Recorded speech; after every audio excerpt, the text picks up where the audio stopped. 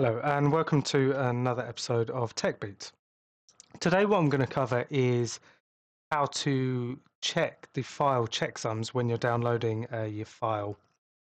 And basically what will happen is it's a good way that you can check its integrity, and if the file checksums don't match up, then you can maybe assume that the file's either been corrupted or compromised, so you want to check that again. Now, when I've done a search online, you generally get two things. Either that you have to generate the file hash and then you're comparing or checking it manually, which is a bit tedious because the checksum's quite long, or the second option, which is using PowerShell ICE. Now, that's not ideal because if you want to do it regularly, then you don't want to be doing that option. So hopefully I'm going to change that, give you an easier, quicker, simpler, and more accurate way of doing it, and hopefully that'll encourage you to keep doing them as regularly as possible.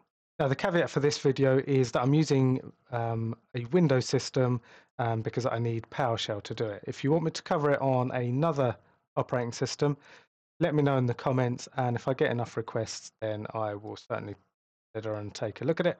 But for now, we're going to stick to PowerShell and Windows. Now, to demonstrate this, I'm going to go into VirtualBox, and as you can see, here's the download files, and underneath it, it says the file checksums are available. Now, as VirtualBox rightly says, you should be checking using SHA-256 checksums, as they're generally more secure than MD5 ones. So that's what we're going to do today. Now, to download the Windows virtual hosts VirtualBox, you just click that here. I've downloaded it just before the video, so I've got a fresh copy so I can demonstrate how to do this in the video. So the manual way is what I'm going to show you first, and then you can see the difference.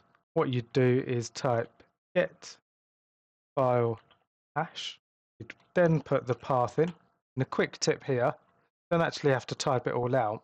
You can actually just drag it across. So the VirtualBox that I downloaded a moment ago is in my desktop, so I can just drag that across here. There you go, much more simpler way and quicker to do that. We then put dash algorithm. There we go. So I've got the algorithm as SHA-256, as we mentioned earlier. If we press enter on that, there you can see it's generated the file hash, which is this value here. If we want to compare this, what we would do is go over to the checksums that VirtualBox gives us. We'd look for the Windows executable, which is there, and we'd probably just copy and paste that into PowerShell as follows. So here what we'd do is we'd either probably just check the beginning, middle, or end, and most people just assume the rest is fine, which is probably not the best way of doing it. You should be checking every character to confirm it's retained its integrity. But I appreciate that probably just gets a bit tedious, hence why I'm doing this video. Now, if we just get rid of this and bring up the previous command, I'll now show you the easy way. So we'll just go to the beginning, we'll open the bracket. We can actually just get rid of path parameter and just leave that in there. For the algorithm, we can just stick to a capital A for algorithm. And then we can close the bracket, type in hash, dash EQ.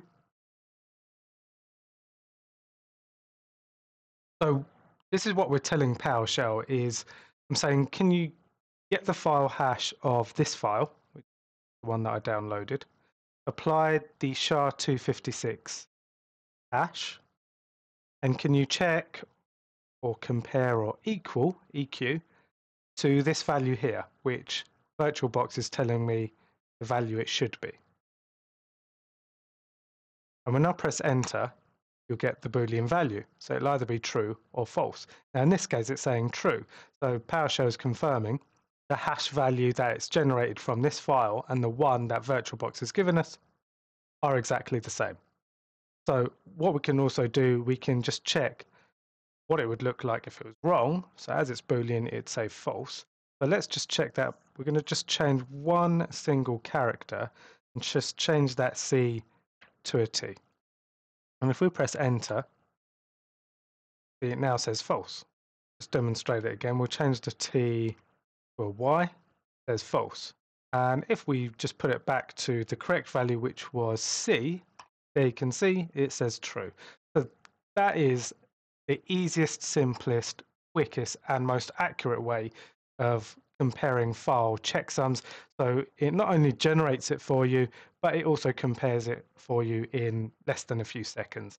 So hopefully that encourages you to keep on doing this and make sure that what you are downloading is what's actually downloaded onto your system, especially if the tool is something that is privacy or security focused. You'll certainly want to be doing this as often as possible.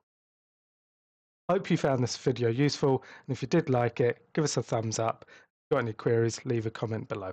Thanks for watching.